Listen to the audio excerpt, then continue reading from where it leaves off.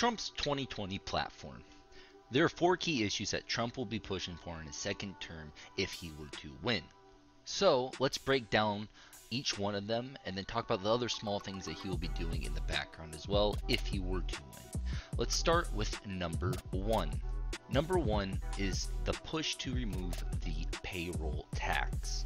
Without going into too much legal mumbo jumbo, Trump is planning to defer the payroll tax. And actually, it will be going through. The plan will be those in the private sector will have the ability to opt in or opt out of the payroll tax, which will see an increase in your paycheck in the short term. The negative is from January 2021 till April 2021, you will see a decrease in pay if you decided to go with the payroll tax being opted out. This is the key move for Trump though, as he wants to terminate the tax completely, or in the very least absolve the debt for what's going to be occurring if he were to get reelected. To do this though, he will need Congress's help in passing that. So what exactly does the payroll tax fund?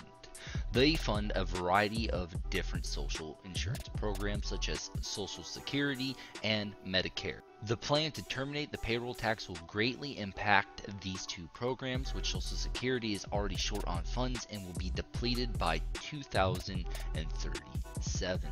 Whether or not you agree with Social Security being defunded and Medicare, the issue is that people have built their future on the guarantee of Social Security. If Trump plans to remove the payroll tax, there will be a lot of questions on who depend on it, what they're going to do, as well as the people that are about to depend on it, on what they will have to do.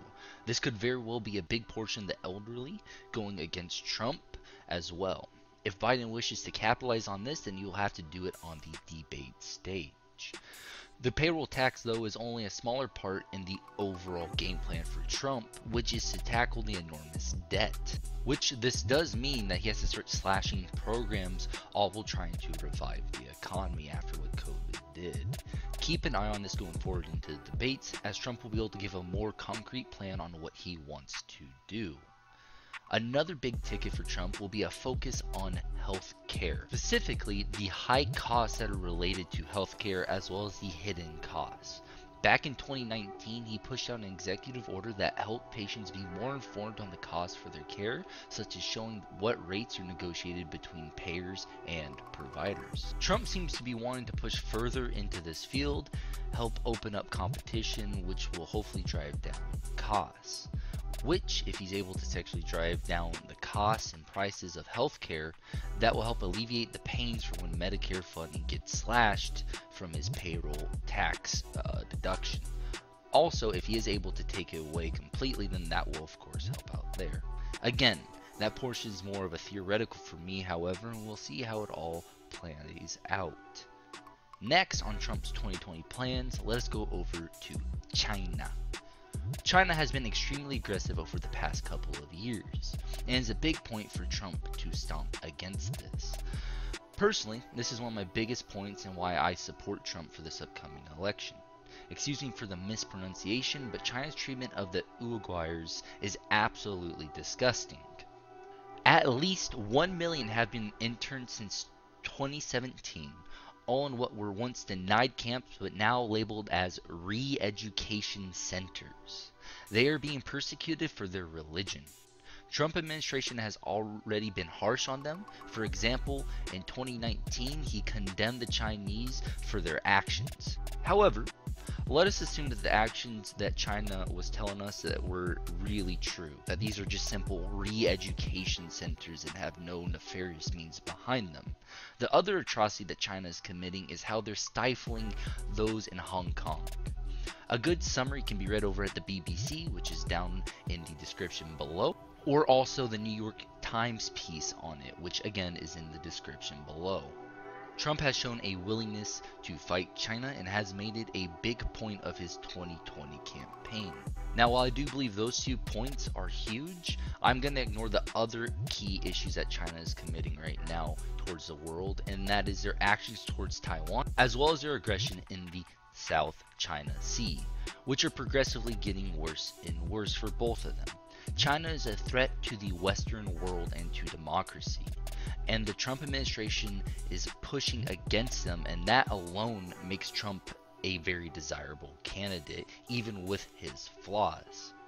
Now, there's one last final policy push that he's going to be doing, which is the obvious one: immigration.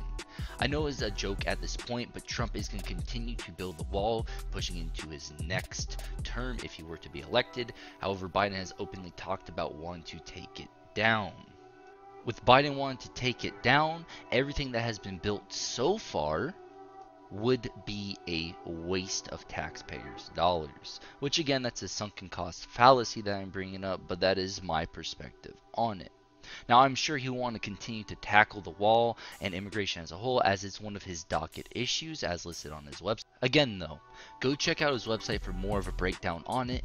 And also, this point's already been talked to death repeatedly since Trump's first term, as he made the wall a big pushing point. These are the 4 big tickets, however, that we know Trump will be pushing for coming into this 2020 election cycle. And they will be hot topics coming into the debates. However, there are also a bunch of side points that he will be pushing for, one of which will be trade as always. And he will continue to do a decrease in involvement in other nations' affairs, which he's currently doing, such as when we've seen Trump pull out 12,000 troops out of Germany. And maybe another big point is the fact that the potential judicial branch seat will open up in Ginsburg's place. I do not wish ill will towards her, and I hope for the best for her, but she is progressively getting worse and worse. She has served her country valiantly, and I can only hope she pushes past the troubles she's currently experiencing, but for her own health, I do hope she steps down. In either case, her seat will eventually open, and this will leave a spot that the Republican Party will want to secure. So, Trump is going to want to win the 2020 election, and Republicans as a whole to take that seat. And with that, we have covered everything that Trump plans to do going into this 2020 election. I hope that this gave you a little bit of a guide, and hopefully you're able to research more off of this video. But in either case, God bless America, and have a great day.